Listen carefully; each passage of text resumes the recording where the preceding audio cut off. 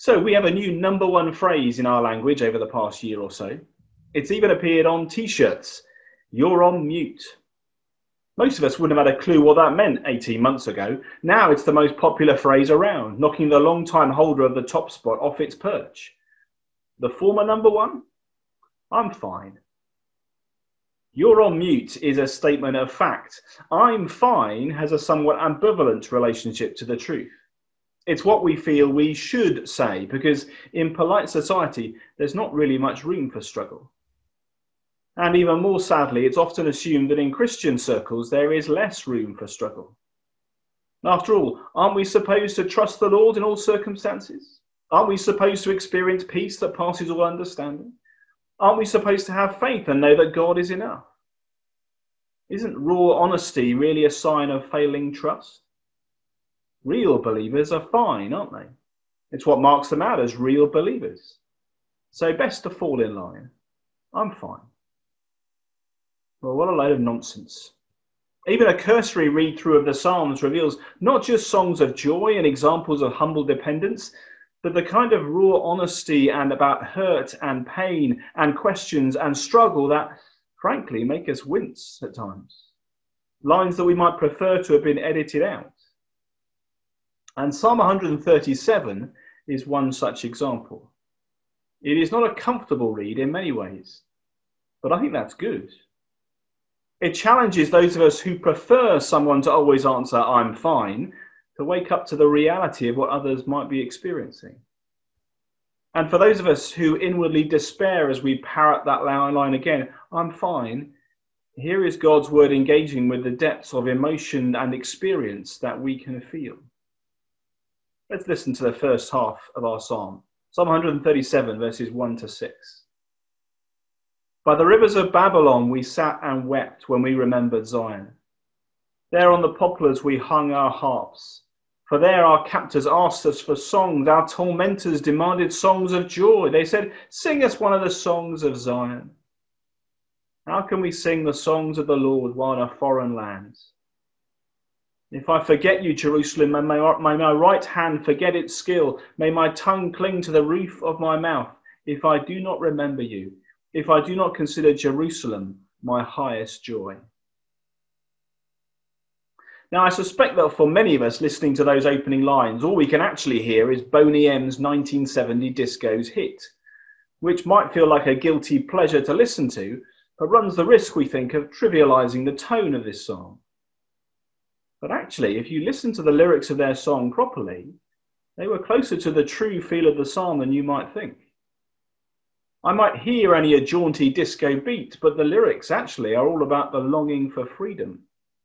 Longing sung by a black group of the ongoing battle against racism and oppression, and of the pain and injustice that accompanies it.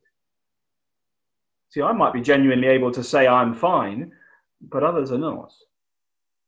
And if you read Psalm 137 with any degree of care, then in these opening verses you can hear the pain that is expressed. Now, it's possible that the psalm was written after the return from exile, hence the use of the past tense. But clearly the writer was there and experienced firsthand the sadness and despair that came with it. God's people are thousands of miles from home, in exile in Babylon. They have been forcibly removed from homes and loved ones, from their land of promise, from the temple where God dwelt among them, a temple that was torn down as the city itself was sacked and destroyed. And now they sit in captivity, their harps put to one side because singing is an expression of joy, and there is no joy.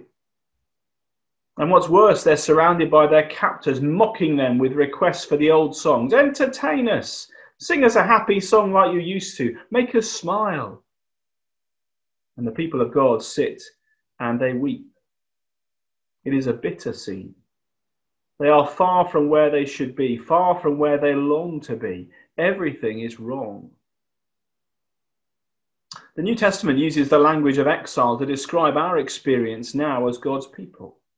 As yet far from home, far from the place we long to be, God's place with him. Experiencing the dislocation that comes with that, painfully aware that things are not what they should be.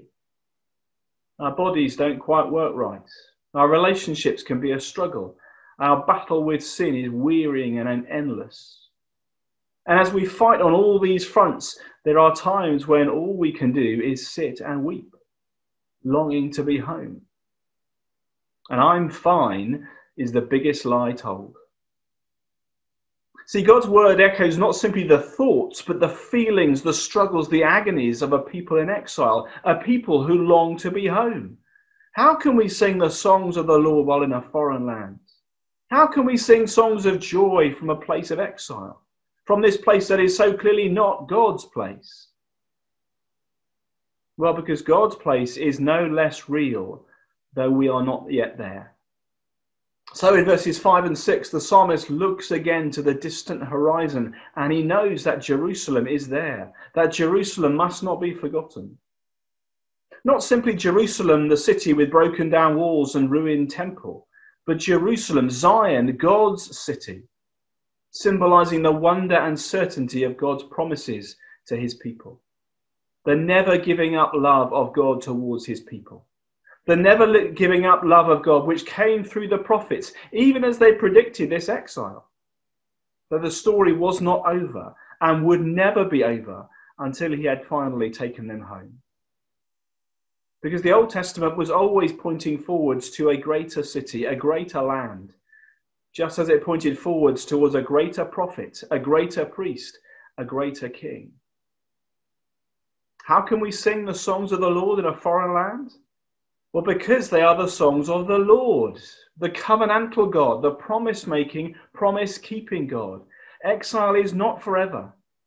He has promised to take us home.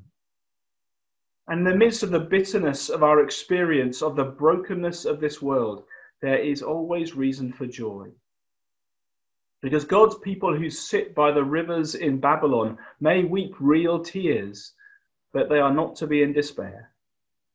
Because their God has promised to take them home one day, and nothing can or will prevent or deter him from keeping that promise.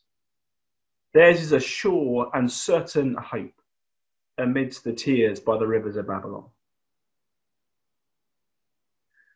But our psalm is not finished yet, and the rawness of the language actually has barely begun. We pick it up at verse 7. Remember, Lord, what the Edomites did on the day Jerusalem fell. Tear it down, they cried, tear it down to its foundations. Daughter Babylon, doomed to destruction, happy is the one who repays you according to what you have done to us. Happy is the one who seizes your infants and dashes them against the rocks. Well, there's a section we think should never have made it past the spin doctor's edit.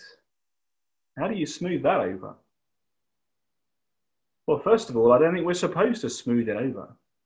What you hear here is raw honesty, genuine anger at what Israel has suffered, unfiltered emotion. It is the very opposite of I'm fine. There's nothing sanitized about the language of the Psalms. Secondly, this is not some carefully crafted reflection piece written from a position of comfort which lashes out in extreme ways. No, think back again to the feel and the context of the psalm as a whole. This is written from the experience of exile, real physical exile, with all that that meant. The uprooting from home and family, oppression and mockery from captors. An uprooting that was violent, involving the destruction of the city, the murder and rape of friends and family. See, Jerusalem's population was not gently escorted off into exile. No, the invading Babylonian armies were notoriously brutal, cruel, and violent. The sacking of a city such as Jerusalem suffered was an unimaginable, hideous experience. That's when children were seized and smashed against rocks in front of their mothers, before the mothers were raped in front of the fathers. That's what Babylon did. So what does Babylon deserve for such terrible atrocities? Not just to Judah, but to many other nations. Imagine for a moment, if it were possible, that you were on the receiving end of all that. What does Babylon deserve? See, verse 7 puts us in the scene of a law court, an appeal for justice to the Lord. Remember what has been done to us. Edom, who egged it all on and took delight in our suffering, and Babylon, the arch destroyer and defiler of all that is good and right, who raped our women, murdered our men, butchered our children. Bring justice. May they be repaid according to what they have done. That's the essence of the shocking language in verse 9. It's not about the senseless killing of children. It's about Babylon, the nation, experiencing what she deserves. Punishment in keeping with her crimes against humanity. So the reality is that most of us have not suffered greatly at the hands of others so that we can understand the language used here. And for that we should be thankful. If we see a glimpse of it perhaps in the agony of and anger of a mother and father on the steps of a law court after the conviction of the killer of their daughter, who demand retribution, who have only harsh words for the convicted man, justice, punishment for evil done, because evil must not go unpunished. So then, as New Testament believers, what are we to do with this conclusion to Psalm 137? Well, there's much to say, but two things very briefly as we close. Firstly, we recognize again that judgment is real and that the desire for justice is a good one. But with that comes the challenge here to surrender that justice to God to deliver and not to take it into our own hands. That's exactly what this psalm does. Remember, Lord. And that will be hard. Paul captures that challenge in Romans 12, verses 17 to 21, when he says this: "Do not repay anyone evil for evil. Be careful to do what is right in the eyes of everyone. If it is possible, as far as it depends on you, live at peace with everyone. Do not take revenge, my dear friends, but leave room for God's wrath. For it is written, 'It is mine to avenge, I will repay,' says the Lord. On the contrary, if your enemy is hungry, feed him. If he is thirsty, give him something to drink. In doing this, you will heap burning coals on his head. Do not overcome evil by evil, but overcome evil with good." See, that's not a watering down of the sentiment of Psalm 137. No, God's wrath against evil is real, and it's good, and it's true. No evil remains unpunished. But that justice and punishment is his work, not ours. And secondly, we must see again the wonder of God's grace towards us. What justice should mean for us, what it should look like for us to be repaid for what we have done. And then we rejoice again that Jesus has taken that punishment for us so that we might go free and so that we might look forward with certainty to one day going home to be with him. Let's pray together. Lord God, we thank you for your word and the honesty with which it engages with our experience. We pray for those of us who are currently very aware of the experience of exile, the struggle with sin, with suffering, with the brokenness of this world. We pray that you might help us to draw alongside one another, to look up to the horizon and the promise of home. We thank you for sure and certain hope. We pray to you for those who are victims of violence and injustice. We ask that they might know you, the great bringer of justice, and find hope in your goodness and comfort in your love. We ask too for each of us that you would give us a renewed awe and wonder at the grace you have lavished on us, that we stand free from condemnation as those in Christ Jesus. Thank you for your mercy and kindness towards us. Help us to live honestly and passionately in the light of that. We pray in Jesus' name. Amen.